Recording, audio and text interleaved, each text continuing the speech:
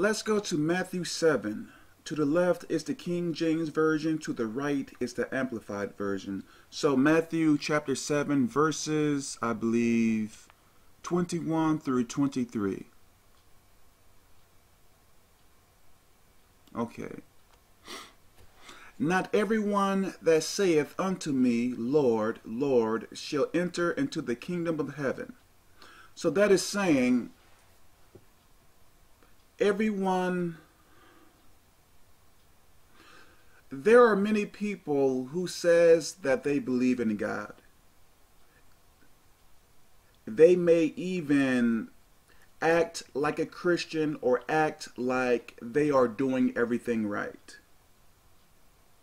So in public, they may seem like they are a very good person or very good Christian. Okay, not everyone that saith unto me, Lord, Lord, shall enter into the kingdom of heaven. So people who are claiming to be Christian, people who are claiming to be doing his will, from what this is saying, every single one of these people are not going to enter into the kingdom of heaven just because they seem like they are a Christian. Now, some people are the ones who are following his rules and regulations, but there are some people out there who act like they are a Christian, but they really aren't. Like they are in consistent, persistent, willful sin. Now, we all are going to make mistakes, but doing things on purpose consistently, that is different from making a mistake every so often. Okay. But he that doeth the will of my Father, which is in heaven. So, just because you are calling on Jesus' name, just because you go to church and do all of these great things, does not mean that you are going to heaven. You are going to heaven when you are following the rules and regulations of the Bible. Does that make any sense? Because many people that go to church now are not following the rules and regulations of the Bible.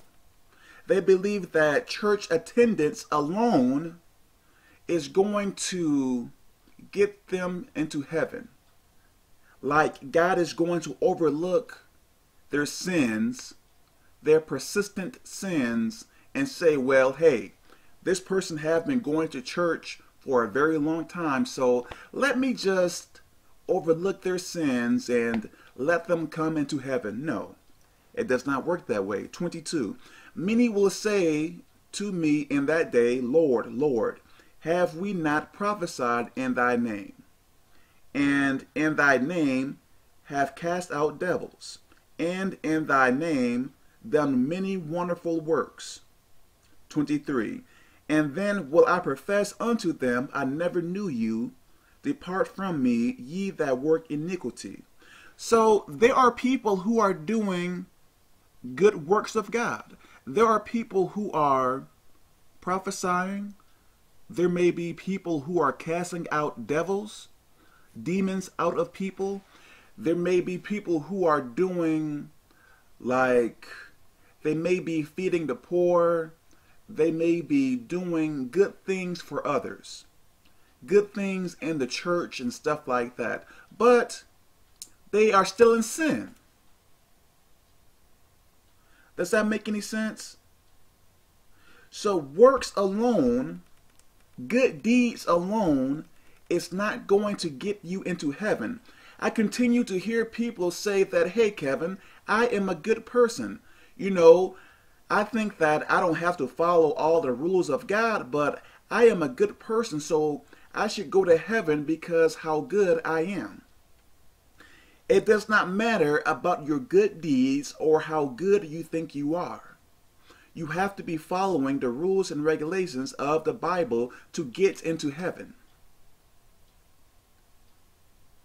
So you can pretty much say that it is best for you to do less good deeds and follow God's will other than do many good deeds and not follow God's will. You can give all your money away. You can work for free for 80 years. If you are not following the rules and regulations of the Bible, you are going to hell. You can, let me say this. You can do some things every so often for people, less than the first person. If you are following the rules and regulations of the Bible, you are going to heaven. So we should not be so focused upon doing good deeds for people and focus on following the rules and regulations of the Bible. Other than, like, hey, you know, I can't stop having sex before marriage, but let me feed 1,000 people, and that should take away that sin there, so I can continue to do it, and God is going to overlook it because look at the good that I am doing. It does not work that way. Or, you know, I can't stop fighting, so let me give money to poor kids, and God is going to overlook my sin because look at what I am doing. I am giving money to poor kids, so hey, God have to overlook my sins. It does not work that way. Obedience always comes first, then sacrifice. Sacrifice is good, but make sure that you are obeying first. Always obedience before sacrifice. So just because you go to church 20 times a week and you are doing great things for people, if you are not following God, following His rules, everything you are doing is in vain because you are not going to heaven. Yes, you are going to reap what you sow on earth, yes, because everything you do, when you do good, good things are coming back to you. When you do bad, bad things are coming back to you. So yes, you will reap what you sow on this earth. But when it comes down to your afterlife, if you are not following God's will, there is no way that you are going to heaven. Even with all of your good deeds, even if you say that you are this good person, I continue to hear that. Like, and how are you good? Now, God is the one who made everyone, right? So everything is based upon His standard, right? So He is the one to say what is good and what is not good. So how can you say that you are good when He says that you are not good? When you are not following God's will, you are not good. So the human's view of what good is means nothing. So I don't know why people continue to say that. Say that they are good when God's standard of what is good is not the same as the human's view of what good is. Well, I am a good person. There are people who may kill people and say, hey, I believe that I am a good person. There are people who may rape people and say, hey, overall, you know, yes, I may rape people, but overall, I am a good person. The point that I am trying to make, don't lean to your own understanding, because if you do, you are going to be wrong. Because everyone thinks in some type of way that they are good, but everyone can't be right. So we have to go by the standard of God, not by the standard that we place ourselves in. I can say that I am a good person, but if I don't obey God, I am not a good person.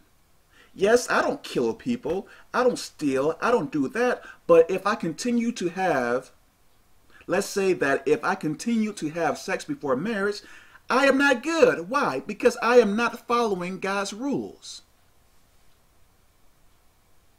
But is that really bad, Kevin? You know, having sex before marriage or lying and cheating and stuff like that? Well, if God says not to do it, then yes, it is really that bad.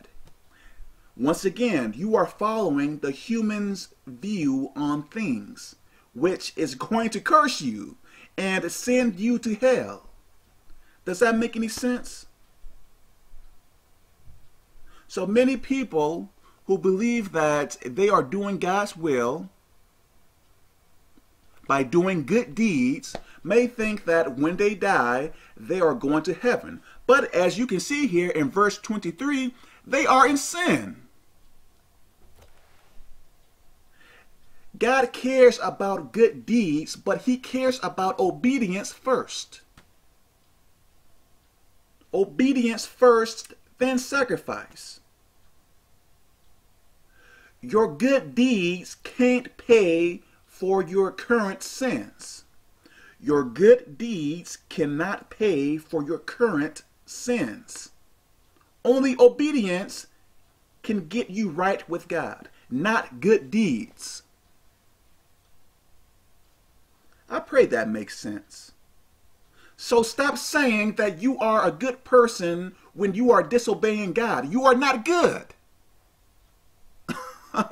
You are not good when you choose to disobey. So stop saying that. It really makes no sense. God bless.